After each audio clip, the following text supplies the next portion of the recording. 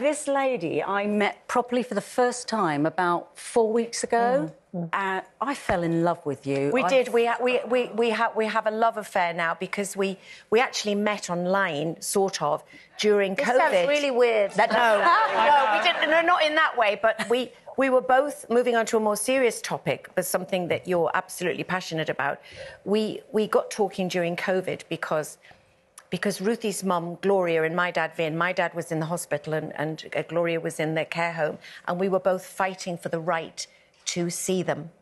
And I think your mum went nearly a year without you being able to see her. 24/7 in a room on her own, even when it had opened up for everybody else in society. And I think one of the hardest things, and I'm fighting for this Gloria's Law still, because what I don't think people realise is that the care homes have got all the power. So, and it will be us at some point, our loved ones or us, that will need to go into a home. I would go to Dignitas, I'm sorry, but anyway. But what's the point of the law? Yes, sorry. The law would mean that you are entitled to one essential caregiver in every care setting. So therefore, if they close the doors, which I have to tell you, some still are, if one person gets COVID, they're shutting the doors. Wow. So therefore, family can't get in. How do you know what's going on? How do you know how your loved one is? It was the most heartbreaking time. Luckily, we both were able, at the very end, to be with our mum and dad, respectively. But there were many people, as we know, who weren't.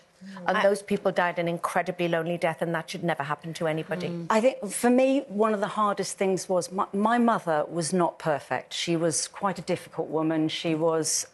she suffered from depression. She was... she had drinking problems, and when she got dementia, she was one of the... If you can be lucky with dementia, everything that she'd worn as she went through, like she lost her first child, she lost her eldest child from suicide, you know, it was kind of... She wore all these things, and as she got older, she got more and more negative. And then this hit her, and it all dropped away. And it was like she was the woman that God intended her to be. She was getting a kick out of life. And you had the mum you'd always wanted for the last few years. I would say to her, Mum, oh, do you remember when you did this or did that? And she'd say, oh, I'm so sorry. Oh. I'm so sorry. Why are you laughing at that? Please, will you forgive me? There was so much healing going on, and she'd got such a kick out of life. And then to see her and have to wave at her through a window, when this woman was... In 4 months, she went from walking and talking to not being able to walk, talk. She was just in a chair. That was 4 months of being on her own. Now, this cannot go on. No. And if we have another pandemic or some other reason, the care homes will shut up shop.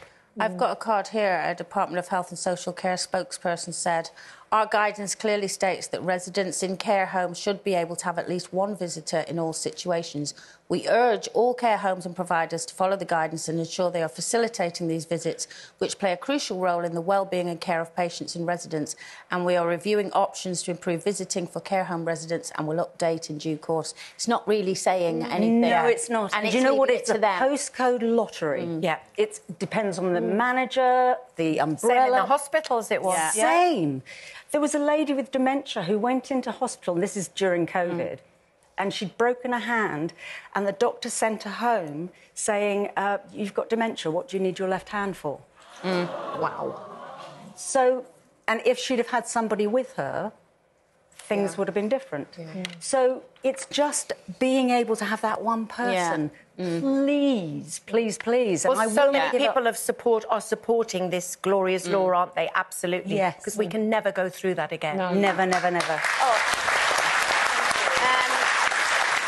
Well, we'd like to say if you've been affected by anything we've spoken about just now, our website has lots of helplines you can look at, including support for grief. Ruthie, thank you so much for coming on. And good luck with 17th of May.